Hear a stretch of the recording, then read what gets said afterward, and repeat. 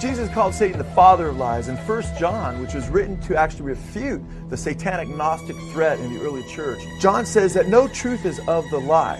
In fact, it's interesting that Satan inspired Gnosticism to give a retelling, as we've seen, of the Genesis story to teach that Satan is the liberator of humankind. In fact, it's interesting because as we look at the Matrix, we're going to see that the Matrix is another retelling of the Genesis story and another glorification of Gnostic Satanism. The reason so many sincere believers were convinced that the Matrix reports a Christian worldview is because the storylines seem to be based upon salvific and eschatological themes that appear at first glance to run deep in Scripture. Moreover, these themes revolved around the messianic Christ-like figure Neo Anderson, whose mission is to save lost humanity from death and ultimate destruction. In fact, the barnet of Christological themes are so obvious as Neo Anderson, played by Keanu Reeves, mirrors in many ways the main events in the Passion Week of Christ. At the beginning of the movie, we get clued in that Neo Anderson is a messianic figure as he's first cast in the mold of Jesus, but then as the movie progresses, Neo is not representative of the historical Jesus of the Bible, but the Gnostic Christ, a depiction of Antichrist.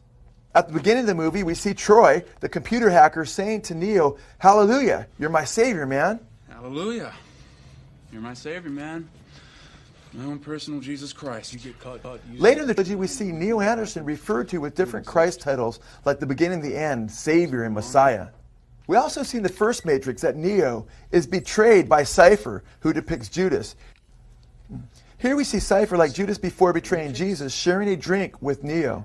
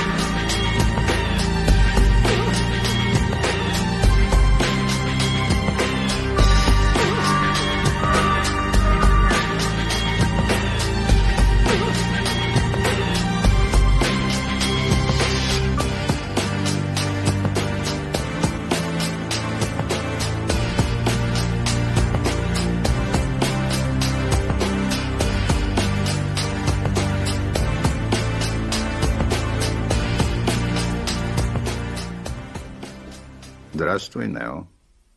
Кто ты такой? Я главный архитектор. Я создал матрицу.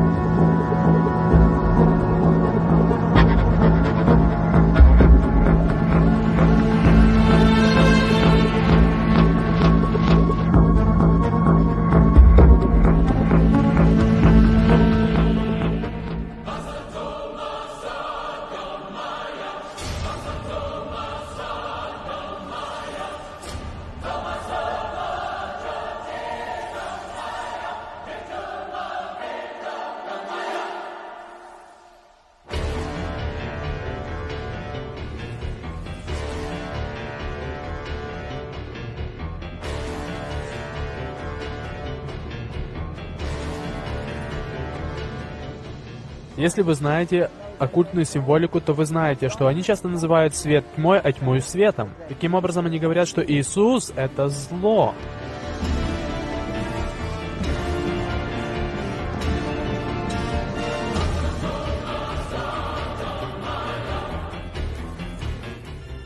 Не пытайся согнуть ложку.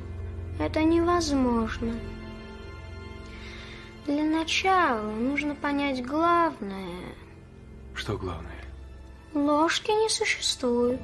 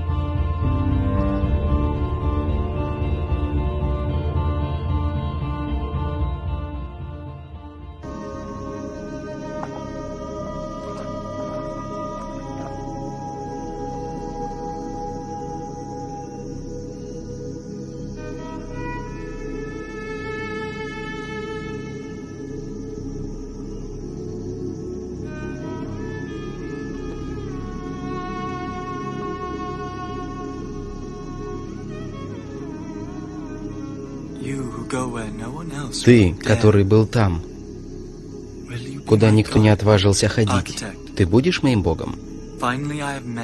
Создатель, наконец-то я встретил тебя. Ты не сможешь построить свой дом вновь, но я и есть твой дом. Ты живешь во мне, повелитель моего эго. Ты иллюзия. Ты не существуешь. Земля — мой свидетель.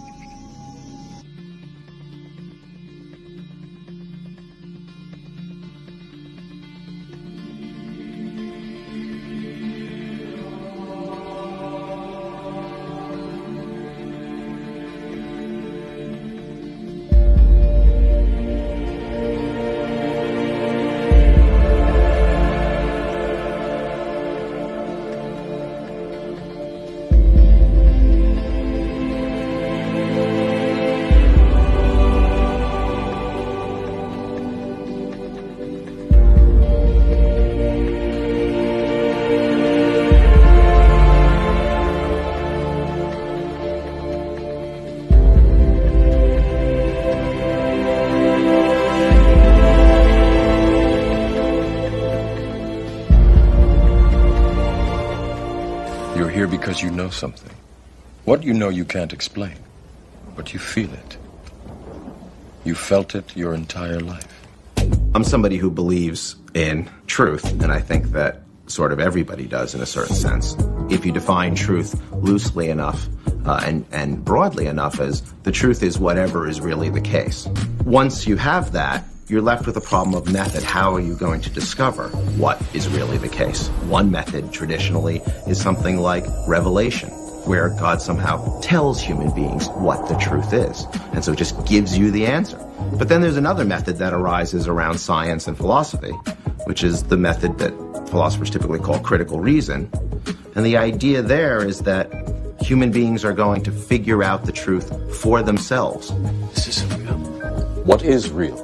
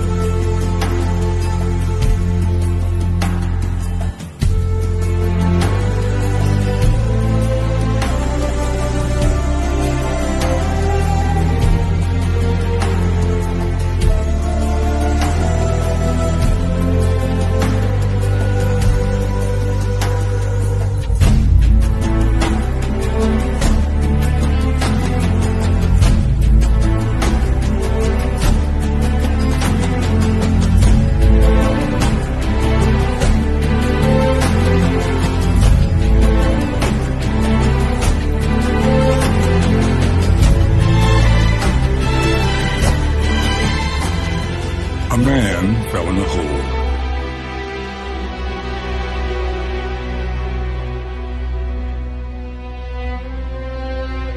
He fell in a hole, and he couldn't get out.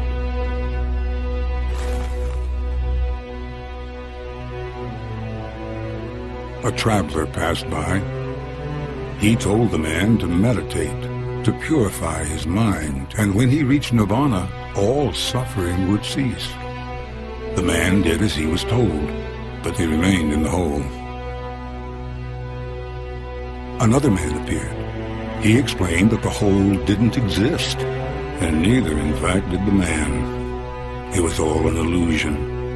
The man who did not exist was still stuck in the hole that was not there. Another visitor arrived. He instructed the man to perform good deeds to improve his karma, and though he would still die in the hole, he might be reincarnated as something magnificent. Another man looked down from above. He taught the man to pray 5 times a day facing east and to follow 5 important tenets. If he was faithful, one day, perhaps, the divine would set him free. The man prayed as best he could, but he was losing strength, and in the hole he remained.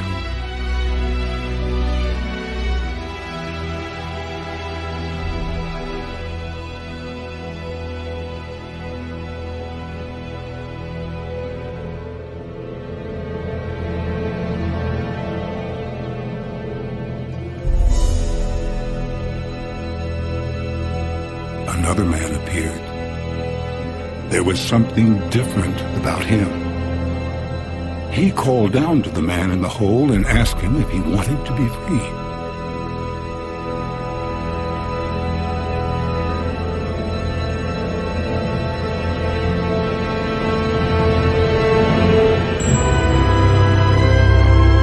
This man lowered himself into the earth, into the pit. He took hold of the man and dragged him into the light. And the man in the hole, who could not get himself out, was saved.